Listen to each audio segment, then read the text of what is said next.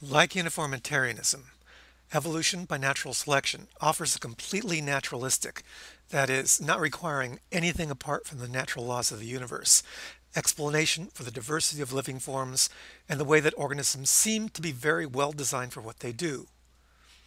The word design, however, is misleading because it suggests that some kind of intelligent force either guided or somehow caused the organisms to have their state of perfection or near perfection. Taken literally, this suggestion of an intelligence would call into play something beyond the natural universe, which would put this discussion outside of the domain of science. Remember that science's authority extends only to things that are subject to natural laws, that is, subject to mechanisms that are repeatable and supported by evidence from the real world. Evolution by natural selection is such an explanation. Creation, or design, is not. Biology is a science only to the extent that it is fully understandable within the envelope of the natural laws of the universe. And natural selection is the principal shaping force that makes apparent design possible in the complete absence of anything supernatural. If you hear a scientist referring to a particular feature of an organism as being designed for a given task, or even having a particular function, maybe someone might say that a fish's tail is designed to push water efficiently. What this is really is just a sloppy shortcut for a longer explanation that goes more like this. A fish's tail has been shaped by natural selection over thousands of generations in which fishes with tails less efficient at pushing water tended to be unsuccessful, thus leaving only those fishes with better tails to reproduce and pass the genes for efficient tail shapes onto their offspring. It's easy to see the appeal of using the sloppy shortcut. Another scientist might hear the first scientist say design and understand that what's really meant is the longer version. But in a biology class where it's important to communicate ideas with accuracy, using the sloppy shortcut as a means of simplifying the language to make things more accessible is really not a good idea. The word function is widely used by biologists to mean the highly desirable outcome resulting from the use of a given structure, as in the function of a fish's tail is to push water. One could argue, though, that this is also a loaded term in the sense that it could imply intended function, which again suggests that it was the goal of some type of shaping force, an implication that is fully misleading because of the way it suggests something about evolution that just isn't true.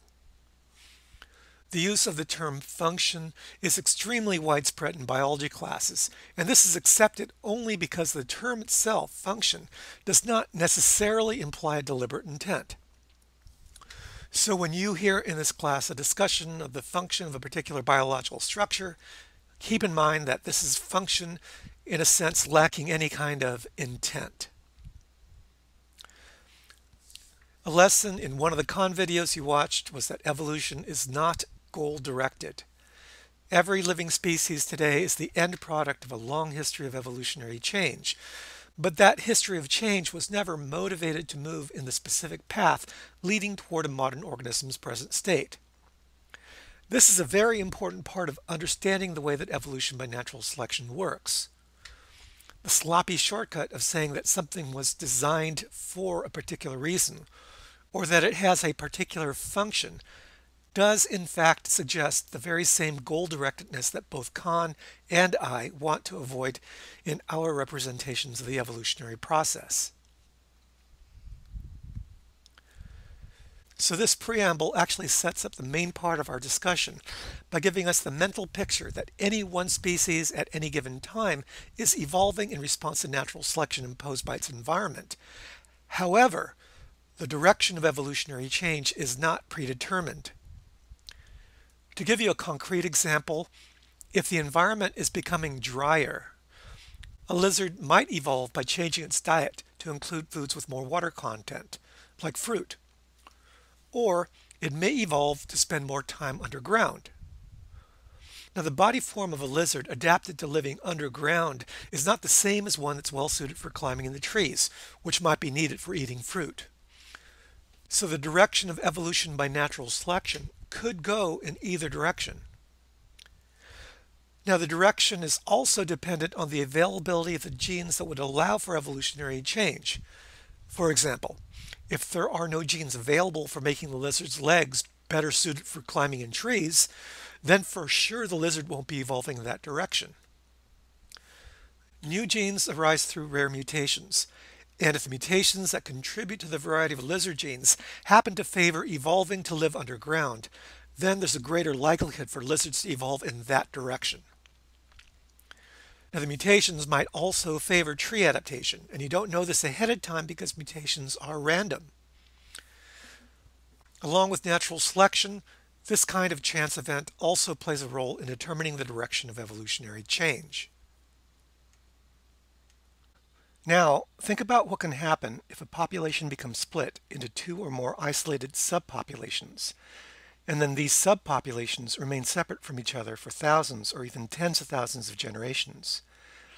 Maybe a mountain range forms in the middle of the area inhabited by the species, or maybe an ocean opens up because of continental drift, and the organisms on both sides live on perfectly well, though without any genetic exchange with the other side.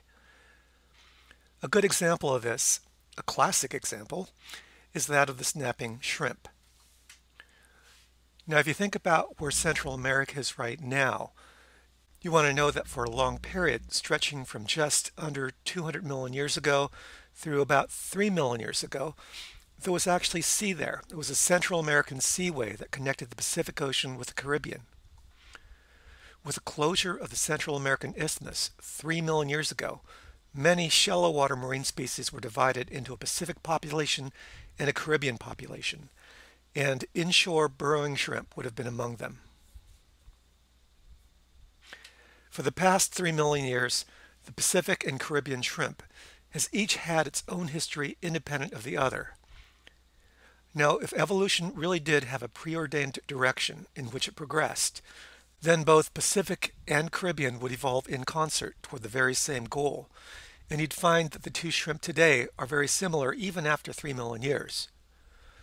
But of course, this isn't what happened. Natural selection operated differently on the two sides of the Central American Isthmus, and each side had a different history of random mutations. Basically, each population underwent its own evolutionary trajectory, and eventually they became distinct, to the point where now they can no longer interbreed even if you bring them back together into the same location. This is speciation, the formation of new species. Pacific and Caribbean shrimp used to be part of the same species or gene pool, but now they've become separate species. In other words, they're separate gene pools. Now, in a nutshell, this is how new species form. Let's diagram this and call the original species A and the two distinct species you find after a long period of separation, B and C.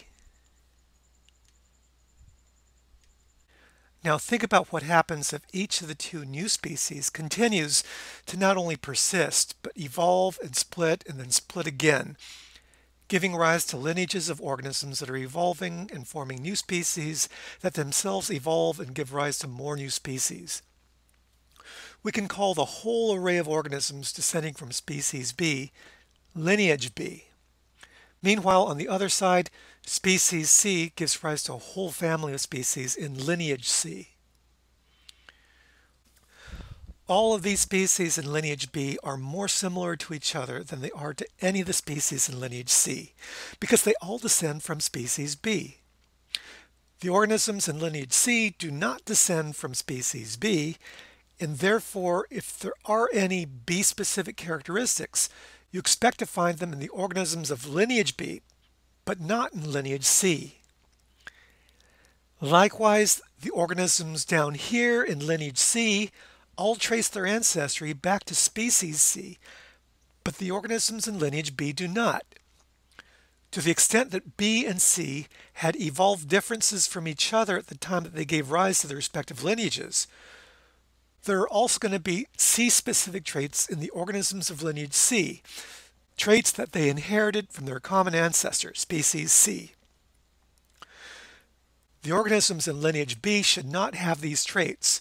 They would not have inherited these traits from C because they do not descend from C. And they would not have inherited them from B because B did not have these traits. Too abstract? Let's try walking through this again with dogs and cats. If you go back far enough in time, roughly 42 million years, there were no dogs and there were no cats. But there was a species, call it a dog cat, that was the ancestor of all dogs and all cats that have ever existed.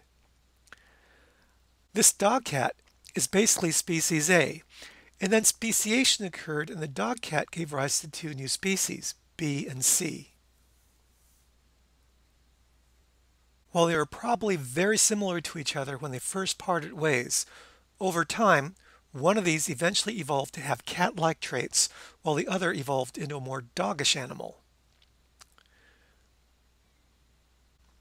Now, one of the animals along this lineage became the most recent common ancestor to all dogs. Wolves, coyotes, foxes, jackals, raccoon dogs of the Orient, extinct dire wolves, and many others. One of the animals along this lineage became the most recent common ancestor to all cats.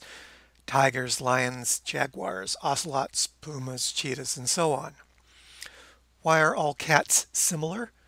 Well, it's because they descend from this common ancestor that had evolved to become distinctly cat-like, and its traits were inherited intact to most of its evolutionary descendants. An animal from this side, like a coyote, does not descend from this ancestral cat, and consequently, it would not have inherited those cat-like characteristics. Of course, a modern house cat is one of the species on this side of the tree, while a corgi is somewhere on the dog side. A house cat and a corgi are different species. True statement. And a house cat and a snow leopard are also different species. Another true statement. I hope most of you would agree with me that a house cat is more closely related to the snow leopard than it is to the corgi. What is the basis for making that statement? Is it based just on similarity? Because one could argue that from an ecological standpoint, the house cat's habitat and the corgi's habitat are more similar to each other than the house cat's habitat is to the snow leopards. Doesn't this mean that kitty and corgi share a more closer tie than the connection between kitty and snow leopard? Of course not. Everybody knows that a snow leopard is a cat and that a corgi is not a cat. Saying that the house cat and the snow leopard are cousins while the house cat and the corgi are not cousins is basically a shortcut way of saying that the snow leopard and the house cat share a more recent common ancestry through this specific ancestral cat species, which is the most recent common ancestor shared by all cats. The house cat and the corgi also have common ancestry, though it's through our ancestor A, the one that we call the dog cat, which certainly existed, but it's far more ancient. It existed millions of years earlier than the cat ancestor that's shared by the house cat and the snow leopard. So generalizing here, the evolutionary relationship between two species is closer or more distant, depending entirely on the recency of their common ancestry. The more ancient the common ancestor, the greater the distance between the species. Species that share a very recent common ancestor would not have much time to evolve great differences, and they would tend to be similar to each other in key ways, and consequently, you would probably recognize them as being close evolutionary relatives. Okay, now we're going to look at other parts of this tree. The cats and their kin and the dogs and their kin are just a part of the evolutionary family of animals that's related through the same ancient dog-cat ancestor. Between the original dog cat and the most recent common ancestor of dogs, there were other lineages that split off, giving rise to things like bears and seals and skunks and weasels. On this other side, between the ancient dog-cat ancestor and the relatively more recent common ancestor to all cats, there were other lineages splitting off, giving rise to things like civets and meerkats, and, oddly enough, hyenas. This whole group of all animals related because of their common descent from the same dog-cat ancestor from 42 million years ago is the subset of mammals classified within the order Carnivora. Take a few steps further back on the evolutionary family tree, and you could place the Carnivora within a larger tree that descends from an even more ancient common ancestor from 65 million years ago. And this is a tree that includes all living and extinct placental mammals, that is, mammals with a long uterine gestation period, which is the vast majority of modern mammals, except for marsupials and monotremes. So not including wombats or platypuses, but yes, including everything else, from elephants to mice to humans to blue whales. Now, if you want to get to the common ancestor we share with wombats and platypuses, you'd have to go back to the common ancestor of all mammals that lived 225 million years ago. And then you'll have to go way back to around 350 million years ago to get to your most recent ancestor with a chicken. Birds, lizards, snakes, alligators, turtles, and all of the other non-bird dinosaurs are also descendants from this particular ancestor. This ancestral species from 350 million years ago was some sort of generic land-based vertebrate, existing at a time before there was a huge diversity of land-based vertebrates. It underwent speciation as species A, and the two lineages B and C that it gave rise to underwent different evolutionary trajectories, with one lineage ultimately giving rise to the mammalian ancestor, the one that existed 225 million years ago, and the other lineage gave rise to all the reptilian vertebrates as well as the birds. Every one of these splitting points is an ancestral species giving rise to two different species, an A giving rise to a B and a C. The same speciation story that we went through earlier. And the two lineages marching forward in time from the split are organisms evolving along their own paths that would eventually split again or terminate with the complete extinction of the lineage.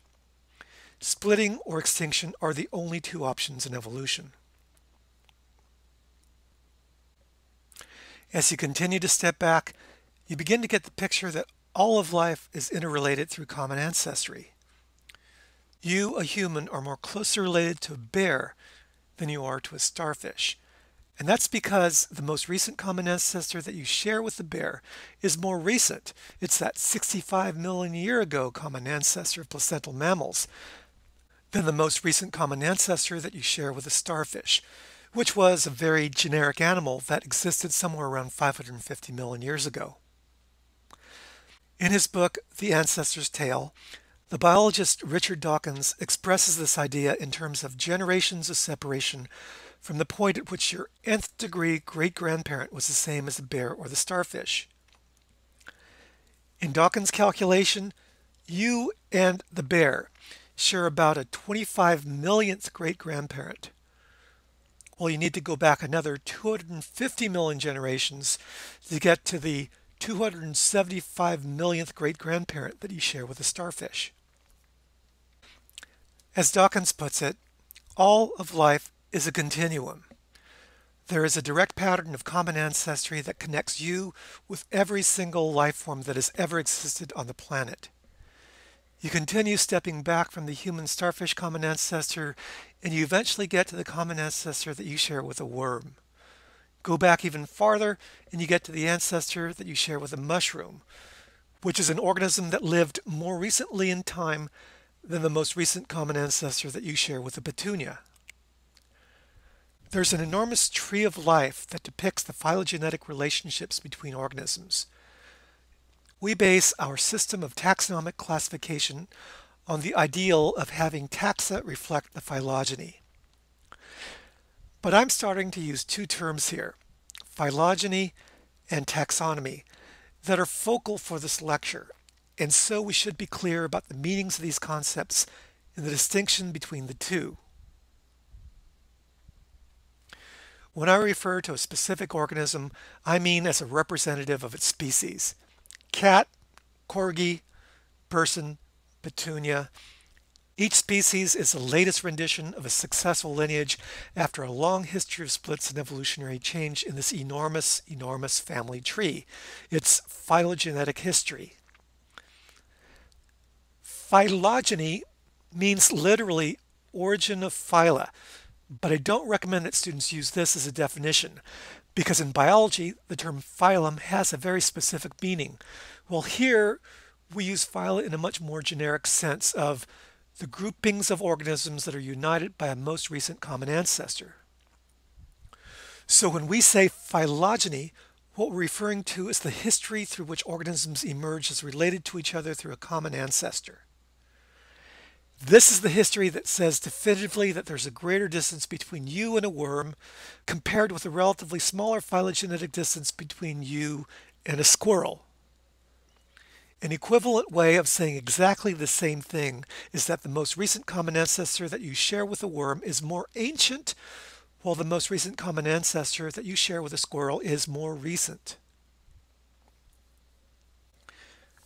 Taxonomy refers to the way we classify things. In the context of BIO100, we're classifying living things into groupings or taxa based on similarity. As such, we're putting some order to the living world. Similar species are classified together into the same genus. Similar genera are classified into the same taxonomic family. Similar families are classified into the same taxonomic order. As we move up through the named ranks of taxonomic classification, we go to larger and more inclusive groupings. Beyond order, there's class, phylum, and kingdom. Your textbook covers the general rank-based taxonomy, and there's little need for me to belabor that discussion.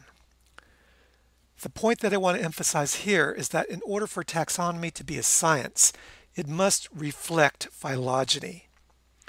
The criterion by which we justify organisms as similar should be based on shared ancestry through a single most recent common ancestor.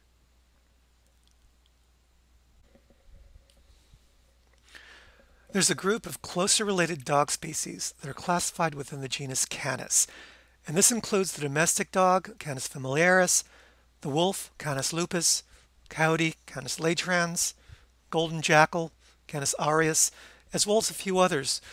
And these dogs are related to each other through a relatively recent common ancestor. And this would be the genus Canis common ancestor that they do not share with more distant related dogs and foxes, raccoon dogs, which are classified into different genera.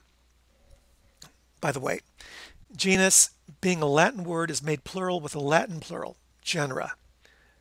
Species, another Latin word, is the same spelling both in singular and plural. All of the genera of distantly related dogs, jackals, and foxes and raccoon dogs make up the family Canidae, all related to each other through their most recent common ancestor, the family Canidae common ancestor, which is more ancient compared to the most recent common ancestor shared by the members of the genus Canis.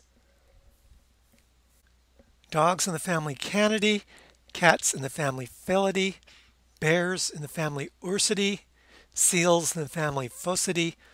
All of the organisms descending from that doghead ancestor he spoke of earlier are classified in the taxonomic order Carnivora. At this point, we should probably redub our dog-cat as the Carnivora order ancestor. The Carnivora, together with other taxonomic orders of mammals, such as the rodents where the mice are, primates where the humans are, Cedardiadactyls where the whales are, Proboscidea where the elephants are, as well as many others, are related through an even more ancient common ancestor, the placental common ancestor of 65 million years ago. And when we go way back to find that ancestor we share with platypuses and wombats 225 million years ago, that is the ancestor of the taxonomic class Mammalia. Anytime we refer to a group by its taxonomic name, like the Mammalia or the Rodentia or the Ursidae or the genus Canis, class, order, family, and genus respectively, what we really mean is all organisms united by a most recent common ancestor. Being descended from the Ursidae common ancestor means that you are part of the bear family. You might also notice that there's a hierarchy to the system of naming taxa. Mammalia, Carnivora, Canidae, Canis are all at different ranks in this hierarchy. Canidae is one of many families in the order Carnivora. It is nested within the Carnivora. Carnivora is one of many orders within the Mammalia. It is nested within the Mammalia. Mammalia is one of several classes nested within the phylum Chordata. The Chordata is nested as one of several phyla in the kingdom Animalia. Kingdom, phylum, class, order, family, genus, species are taxonomic ranks, that is, levels in the taxonomic scheme.